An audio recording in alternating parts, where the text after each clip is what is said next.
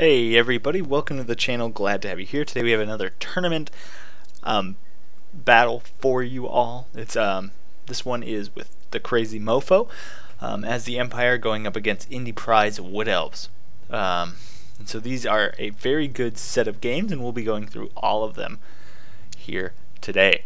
You can see the Empire has a main line of swordsmen. I really like this pick against the Wood Elves just because they do have shields, and they will put up a decent fight with Eternal Guard. So they're just kind of a nice utility unit to allow your other stuff to really do the damage. He does have a Hammer of Witches here who is opening fire. We'll quickly switch to that Forest Dragon. He does have some Huntsmen here who are vetted up. And these guys are good because they do have anti-large, so they're decent against Tree Men with 4 bonus versus large. And they are stocked, so they're pretty useful at shooting the Wood Elf archers. He does have a General of the Empire here on a horse.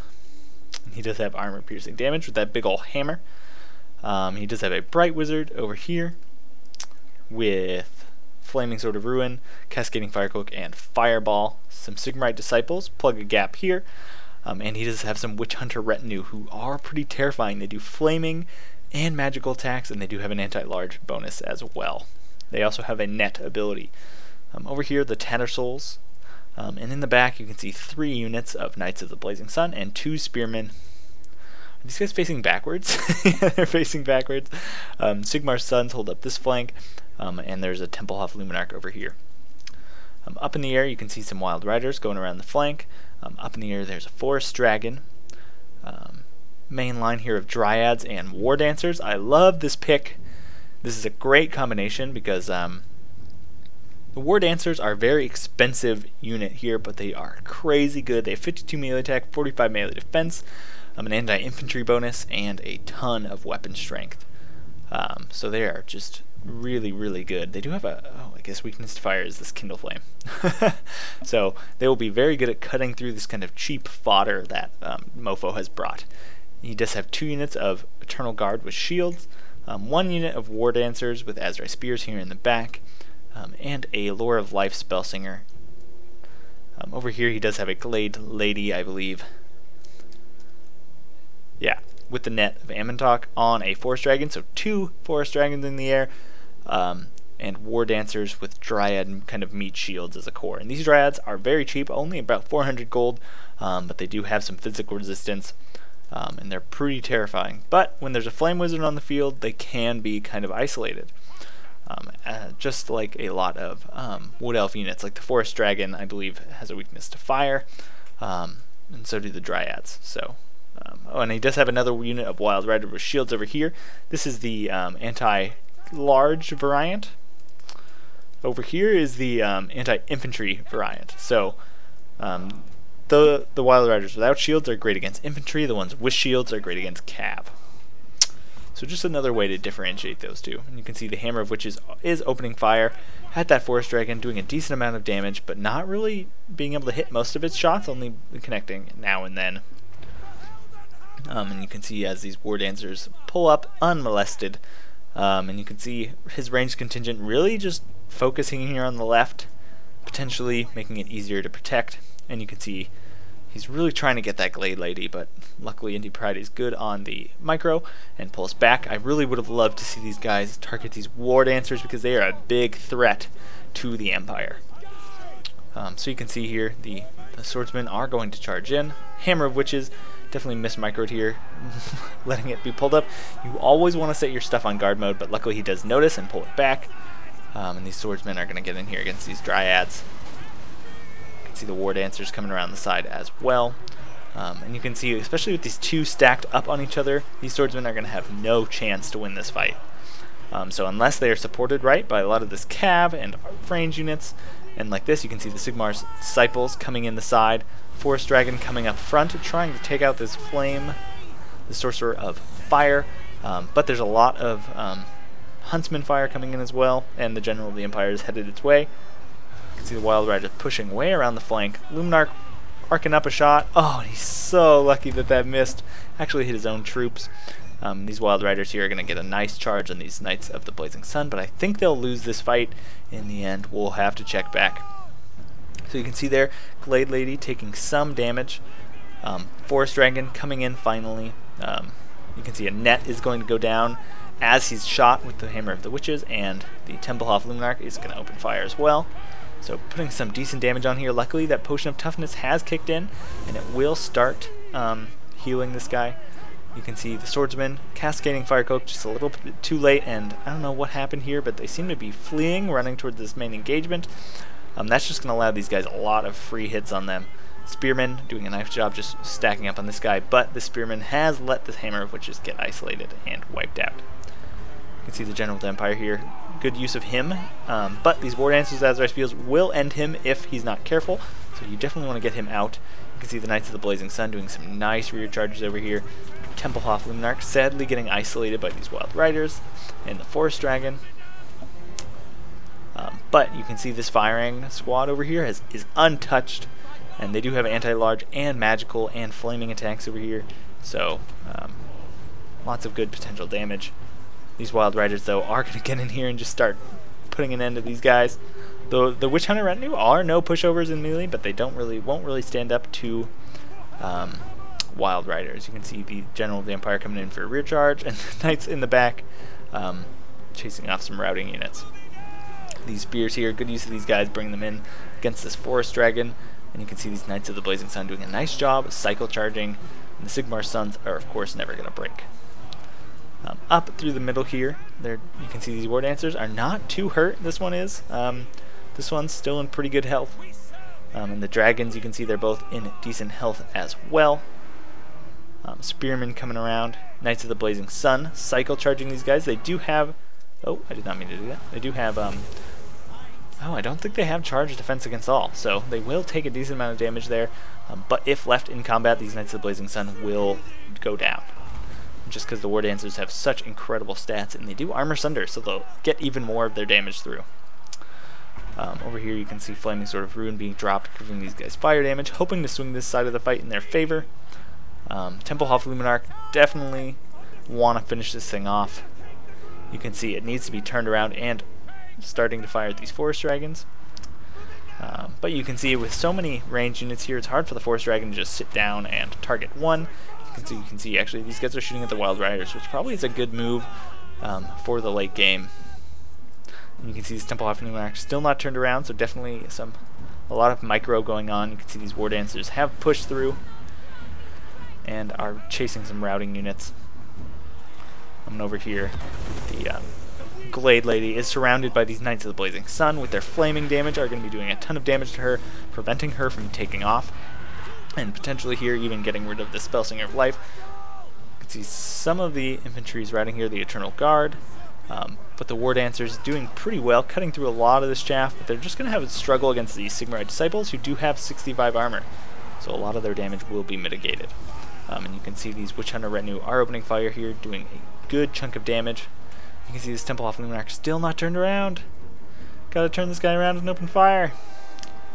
How much ammo does he have left? He's still got a number of shots left. But you can see the one thing Indy does have going for him is these dragons. He still looks like he still has healing. Regrowth being dropped on the Glady, and you can see this Forest Dragon is coming over here.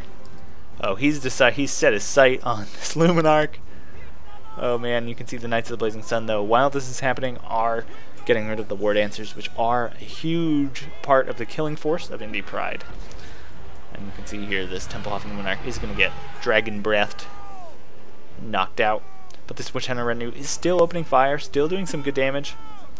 You can see a lot of the Wood Elf infantry has routed at this point. The cavalry can keep these guys on the ground, prevent them from psycho charging. So this is not the best situation. There's a lot of infantry left on the field, and I don't believe there's going to be much healing left at this point, with how many regrowths have been dropped. You can see the Witch Hunter retinue still has full ammo. And these Knights of the Blazing Sun have surrounded this guy.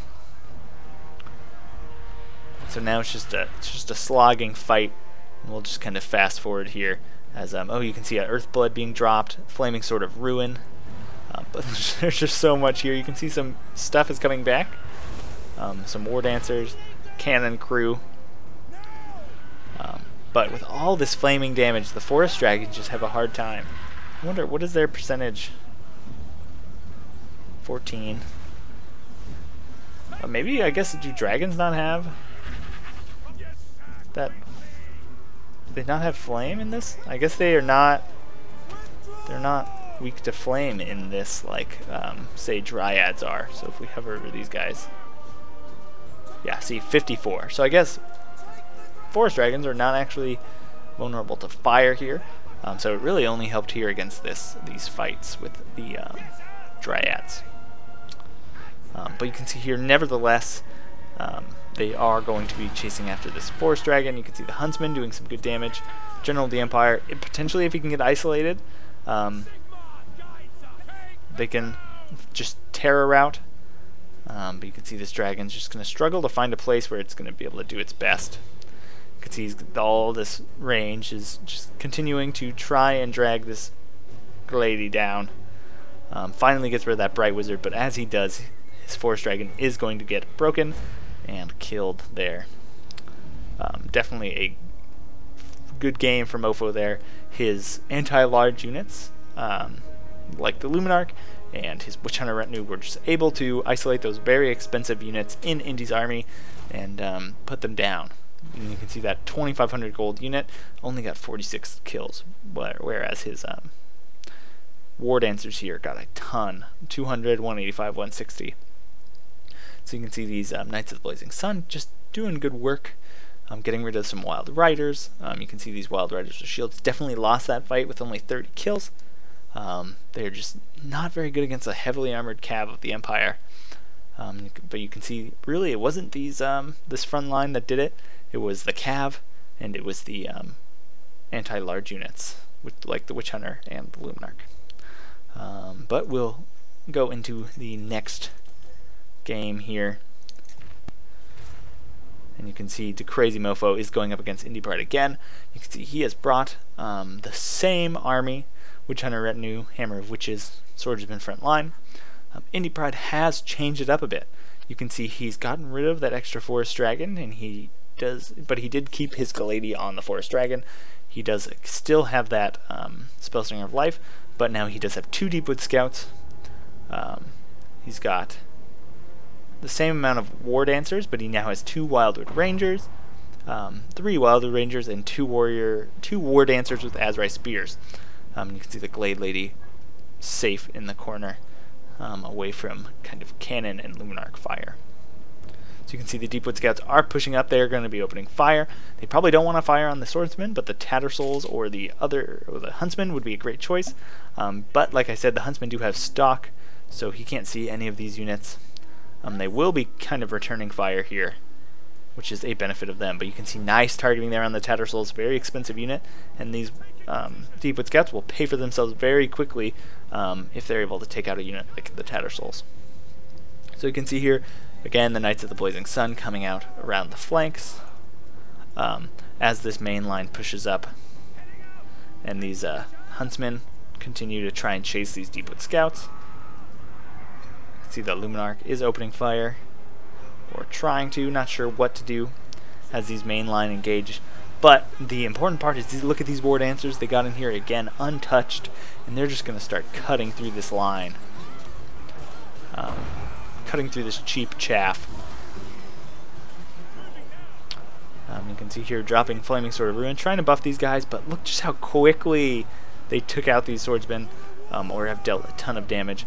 Over here, nice net from the Galady, these War Dancers with Azrai Spears, and these Wildwood Rangers. You do not want these guys fighting here, and you can see they're going to make short work of these Knights of the Blazing Sun as he tries to sneak these guys past. You can see over on this side, trying to get his killing stuff in position, but these War Dancers are so fast they're able to actually catch these guys. So what I love to do when they are protecting archers like this is just go hit the front line and pull out before they can move these guys in, and then even if they're mismicroed, you can bring them all the way around and get in there. But you can see the Huntsmen are doing a decent amount of work. But you can see these Knights of the Blazing Sun just continuously running from a ton of anti-large units, and that's what he brought here. Indypride changed in his build. He brought a ton of anti-large armor piercing to help deal with these Knights of the Blazing Sun, which did a lot of the killing for DaCrazyMofo in the last battle. So you can see here these Wildwood Rangers are winning, of course. War Dancers as well cutting through, but you can see this Spellslinger of Life is going to get caught out in the open, and with that consistent fire, she is going to go down. She's going to try and heal herself.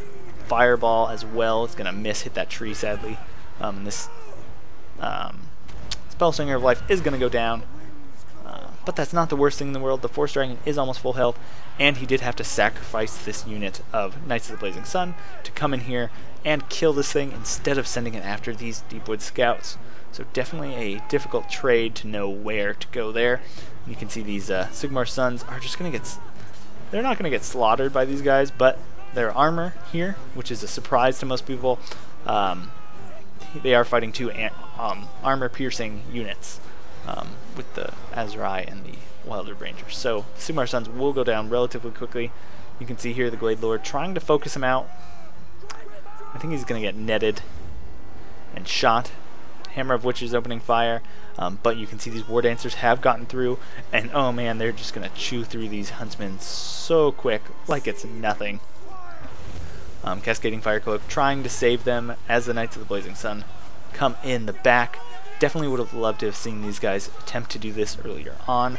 Those War Dancers need to be taken off the field, and the Empire Infantry is just not going to cut it. And you can see here he's realized that, and he's bringing these guys in to try and save them. But they do have Eternal Guard as well, and you can see these guys are firing in. So they are going to take some losses in that fight. But you can see this middle has just cracked. There's not much left for the anvil. You can see the Temple of Luminarch struggling to find an angle on this Glady. And Potion of Toughness going down, so even more healing. And then miss there from the Temple of Luminarch. A good hit there could have taken out a lot of health here. And you can see the Force Dragon Glady having none of this Hammer of Witches. You can see he has won this kind of fight, but troops are coming in from all sides. Knights of the Blazing Sun have kind of done their job, but here come the War Dancers, the Azrai Spears. So you definitely want to get them out of here. And you can see a lot of the Huntsmen went down, but the Witch Hunter retinue are almost entirely full health. They do have that net ability. But you can see the Deepwood Scouts in the back, allowed to kind of just spend their ammo as they wish. You can see this side has kind of won, so potentially can come around. Lore of Fire is fleeing. Some War Dancers, Azrai Spears are coming out here.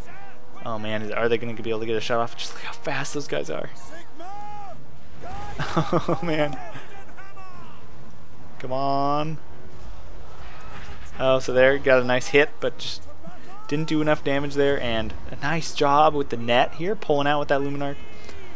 You can see these Sigmarite Disciples trying to chase after these guys, same with the General, but the Knights of the Blazing Sun are just struggling here against a lot of this anti-large. You can see the Witch Hunter retinue is now in melee. And like I said, they'll do pretty well. But they just don't kill very fast. They'll hold their own, but they won't like get rid of other things. And now you can see the Glady coming after this guy. Netted so he can't flee. Then eaten alive. That is why the Glady is definitely the superior lord in this game here. That net is just so useful. And there you saw one of its rare uses is just making sure you kill something. If you have something that you need to murder before it gets away, the net is also useful for that. You can see now just a lot of Wood Elf infantry left alive, and it's going to turn around and just swarm whatever's left. You can see this Witch Hunter retinue in here.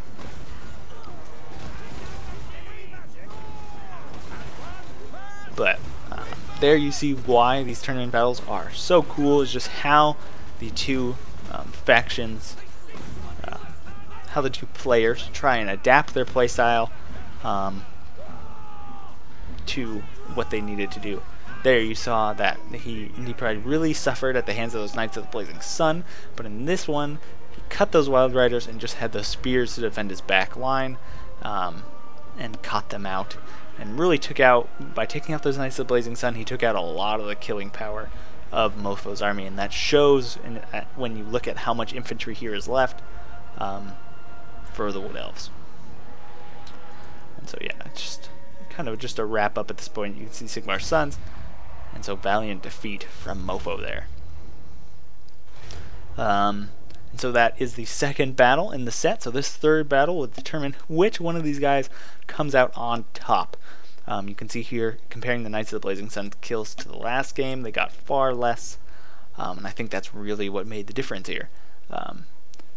Dryads doing really well, Wildwood Rangers racking up a ton of kills, and again, these War Dancers with just a ton of kills, and these War Dancers, the Azrai Spears, just making sure to shut those guys down. And you saw that the Luminarch and the range contingent was unable to kind of just take down that dragon like it did in the previous one, just because Indypride was much more conservative with the Lord in this battle. And he had a lot more money in other stuff. So here is the third battle to kind of determine who wins. So you can see a couple changes here. Got rid of one of the huntsmen, replaced them with a whoa man, Sterling's Revenge here. Probably just going, well, it's a little bit more expensive than a huntsman, but packs a little bit more punch and is better in melee. He switched over here to the Sunmaker, which I think is a pretty good choice against the Wood Elves, just because they don't have a lot of armor, and in the previous battles, Indypride has not brought any trees. And oh man, just shot in the back. I don't even know what they were shooting at. But that definitely sucks. I think that's all that was changed. Just trying the same thing, hoping to make these Knights of the Blazing Sun work this time. And you can see the Sterling's Revenge is over here, and you can see these Knights of the Blazing Sun Vanguard are just deployed all the way out here just to scout everything, and they should be brought back in here pretty soon. You can see, I believe Indypride has brought the same army. Pretty confident now that he's got a more infantry-based army, and it worked last time, so I feel like he's just going to try it again, which is a good move. And here you can see, look, oh man, moving your artillery early on is just a death sentence for artillery. It's very hard for them to get a lot of kills when they're moving when an enemy army is approaching. What I like to do if this happens is have my artillery just stay where it is and fire while I move up my line. So you can see Dryads taking a decent amount of damage there. And I believe he will switch targets. Man, a lot of those missing, sadly. Definitely want to get that firing on the War Dancers, and there you can see it's doing a good amount of damage, hitting even those Wildwood Rangers. Fireball coming in, taking out some Dryads. And you can see the infantry is just trying to get in as unmolested as possible. There you can see the Luminarch trying to take pot shots at the Glade Lord, but the tree did block it, so nice use of terrain there. Oh man, you can see these Knights of the Blazing Sun definitely needed, and these guys are definitely needed in here as the swordsmen engage. And here come the War Dancers. And right, if you can't deal with this some other way, with the Knights of the Blazing Sun or something, this is not going to go super well. There you can see a second shot blocked by the Glade Lord, or by the Forest. You can see these guys sitting in the back, potentially waiting for that dragon to come in here. Oh man, you can see that the Sunmaker actually doing a decent amount of damage there. But nice job spotting kind of the hole in his line. He dropped a overcasted Earthblood. You can see another third Luminarch shot missing. And you can see, oh man, these Sterling's Revenge getting some nice flank shots, but here come his kind of reserves, and they're going to come in here and stop this from happening. Sigmar's Sons, though, I believe should win in this fight, and here come the Knights of the Blazing Sun. These Wildwood Rangers here did get through, bringing these Knights of the Blazing Sun in. It is nice to charge these guys, but they are anti-large armor-piercing calves, so these Knights of the Blazing Sun will not like extended melee contact with these guys. And you can see the Eternal Guard here as well, and you can see the War Dancers with the Dryads are just cutting through these swordsmen with minimal losses, but they should struggle a little bit more with these Tattersouls. And you can see this Witch Hunter retinue is trying to finish off the Glade Lady, but you can see just at the edge of the vision, or at the range here, so a lot of their shots are going to miss, whereas before they were firing from a position where they were much more close up. So here you can see Knights of the Blazing Sun coming in. Nice use of the net here, not letting them kind of get their full charge or get all their units to attack. These War Dancers are gonna chew these Knights of the Blazing Sun apart. Definitely would have loved to have seen these guys come around here and strike the anti-large areas. But that was one of the benefits of this build from Indypride, is that there's just so much anti-large on the field. You can see just slowly this front is losing. Dwellers below doing a ton of damage to these Knights of the Blazing Sun, but they're not out. They have a lot of models left, so still ready to do some cycle charging. Some spearmen here in the back, unused, and you can see this Glade Lady. Nice job using her peripherally, making sure she doesn't get into the kind of the danger zone. And you can see the Temple of Luminarch winding up again, and I think it's going to get its first hit, doing a ton of damage there. Sigmar's Sons did win, but they're gonna get in here, but not before these really fast Wood Elf units are able to get into these range guys and shut them down. So you can see here Sunmaker used all of its ammo, so very good job there, even though it wasn't able to keep firing right away. Still did a lot of damage to the Wood Elf line. General of the Empire here. Oh, you can see that Bright Wizard. He was being used to kind of plug this hole. Definitely a good use for him, but he's just low armored, and these guys are the perfect counter to something like that. So they're going to come in here and just annoy this Luminarch, stop it from firing. So definitely great use of these guys. Witch Hunter Retinue coming in here. You can see a regrowth being dropped to stop the Witch Hunter Retinue from doing any damage, because they even have an anti-large bonus in melee. Very expensive unit though. And you can see these Sterling's Revenge helping out. Knights of the Blazing Sun fleeing from these War Dancers, and you can see they're like almost as fast as them. But looks like they're going to come in for a nice rear charge here. And this is the way to deal with War Dancers. Oh, okay, they're going to come in here, charge against these War Dancers. I guess they get you can see the back members did get caught, so it probably dragged the whole unit, and you can see him consistently trying to pull out. You can see the Temple off sadly was taken away, but hit this flank that I thought he was going to lose has a 1, so he's going to be pushing in here. Knights of the Blazing Sun coming in, doing some nice damage here to these Dryads. Knights of the Blazing Sun, oh man, yeah, just running down these War Dancers, and they have 76 charge bonus, so they're on the charge. They're going to be doing a ton of damage. But you can see this Glady not just like untouched, and there's just a lot of Wood Elf infantry still on the field. You can see these War Dancers over here taking on these Witch Hunter Retinue. 2 very elite units in combat. The Witch Hunter is just kind of more healthy. Oh man, there you can see a fireball coming through. Just trying to use his ammo before he routes again. You can see this Temple of Luminarch, very low health. Would love to see him turn around. But you can see, I think it's just going to be army losses at this point, as took out the general with the War Dancers. And then we're just going to converge here on the Sigmar's Sons. So this battle does mean that Indypride goes on to the next bracket. I have a ton of battles. I got them all from one player's perspective. So it's pretty cool. And you can see there that the last Sigmar Sun does go down. You can see here the Sunmaker with 130 kills, definitely very cool. Knights of the Blazing Sun racking up a decent amount of kills, but just again not enough to stop these War Dancers, and these War Dancers with Azai Spears just coming through in the end. You can see Sigmar Sun's doing a lot, the Witch Hunter Retinue definitely helping, but really just that Temple off Luminarch, that's a lot of money that wasn't able to take out what it needed to take out, to kind of shift that battle in Mofo's favor. Just those trees blocking those shots was vicious. Anyways, thanks so much for watching, guys, and that's that.